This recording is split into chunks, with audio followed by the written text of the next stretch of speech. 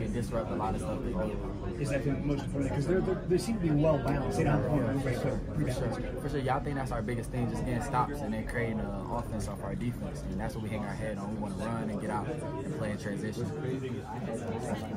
Jayden, is there anyone here in Pittsburgh, or I guess anywhere in the NCAA tournament, that you've played with before, that any of those Kentucky guys or Creighton, anyone, any of those Oakland, anyone like that? I haven't played with, it's Kentucky, Oakland, and Texas State, right? That's your half, and then the other half is Creighton, Akron, I was Oregon. in the Big East last year. Oh, wait. Akron, Ali. I played with Ali last year on Butler. And then Creighton, obviously, I was in the Big East, so I played them twice. Played a bunch of those. And who else is here? Creighton, Akron, Oregon, South Carolina.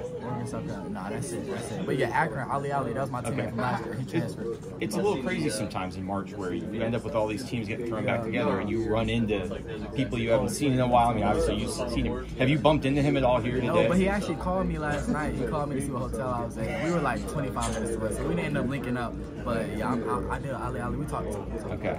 Will you be rooting for Akron then? For sure. Over Creighton, yeah. I'm a root for my guys until they get to play us. I'm a root for them though. Thanks, Jay. Appreciate it.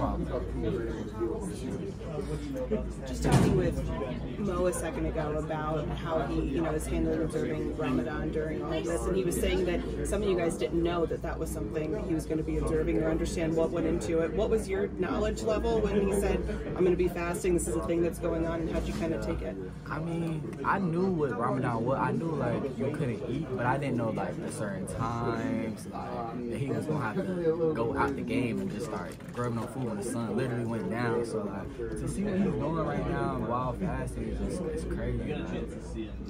I don't know how he does it, honestly. Hats off to him. But no, I didn't know much about Ramadan other than like you can't eat, but like that's crazy. So I'm thinking like it has to be sometime you can eat. But no, he don't eat when the sun's up until he doesn't come to lunch and stuff like that. So what does it say about his just commitment to observing his religion and his resilience to do all that while also playing in the ACC tournament, now the NCAA tournament? Yeah, that just shows you what type of guy Mo is. His focus, his dedication. He prides himself on being him. And I feel like that's something he's always been. Like he's been unapologetically himself. And he knows what he has to do, and he's still giving us the best version of him while maintaining his religion. So hats off to him. He's doing a really good job of that. When you see the late tip time, are you kind of like, oh good, at least Mo can eat before? For sure, definitely. Because when we played in DC, I remember the first time we got a 7:30 or 8 game or something. He was able to eat before and just have more energy. So obviously, yeah, that's better for him. Do you ask for a snack like whenever he does get pulled out of the game and they're giving him like the gel packets and things? You're like, can I get some of that? I get to eat, so I'm usually pretty fueled throughout the day. So no, I don't really ask. But I be seeing him go back. He be hungry. I can tell he's hungry. Sure. How much credit do you give the training staff for helping Mo with his fuel, your ankle, and like DJ Horn's head flexor? Yeah, I mean it was almost crazy how like things kept just coming up. Well, obviously we came with DJ Horn coming here. We knew he didn't play first game, but like the way things just popped up over the 5 days, I give them the most. I tip my hat to all of them. We were getting massages at the times, 1 in the morning. There he is right now. So you want to snap? I don't know. But, other than that, he's usually really good. Like we can come in, they're always available, always trying to stretch us out.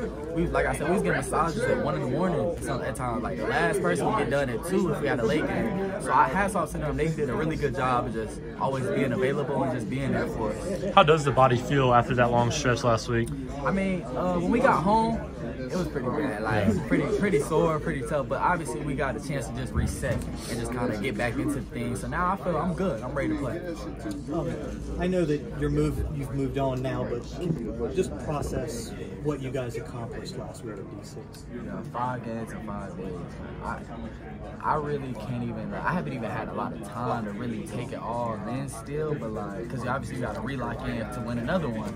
Yeah, so, but it's just like the commitment and the dedication and the consistency that it took to just come in every day and like knowing that if you don't win, you're probably not going to go to the tournament and your season will be over. So like just that winner go home and like it has to be right now feeling like it's just unbelievable what we put together, just one game at a time. We just kept the right mindset, stayed positive, and just head down and went to work.